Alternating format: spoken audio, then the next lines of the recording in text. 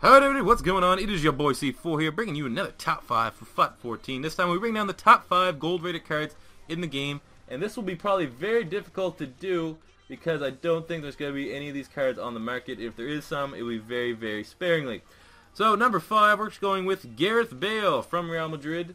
Was going to put him at number 3, but just because he's such a cunt, and I have to put him on the list just because I don't like players that just leave for the big Real Madrid or Barcelona like that. He did slip, but Gareth Bale is an insane card nonetheless. I like that one right there. Actually, the switched one, oh, it's upgraded. So fuck that guy. As you can see, they're costing $1 million. Well, the guy's selling to sell it for 10 million coins.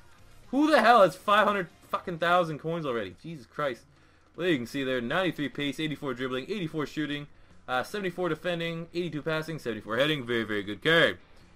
Now that he's not a cunt, oh, fuck off, Gareth Bale. Stop trying to be a cunt. Number 4. Going to Dortmund, probably one of the best players from last year, and that is Gundogan from Dortmund. The center mid here, 82 pace, 87 dribbling, 73 shooting, 74 defending, 84 passing, 62 heading. As you can see, Bale should be higher than him. But just because Bale's a dickhead, we're just going to punish Bale by making him number 5 on my list. Gundogan, a very, very solid card there. Number 3, staying with Dortmund. Dortmund is such a good ultimate team. And it'll be Marco Reus.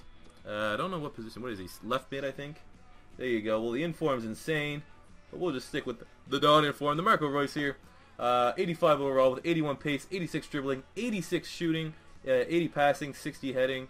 I think almost as good as the Gareth Bale card in my opinion, but probably Bale should be ranked a little bit higher. But screw Bale, he's staying where he is. Number 3. Don't know if there's gonna be any on the market. These top 2 guys, everyone knows who they are anyway, but.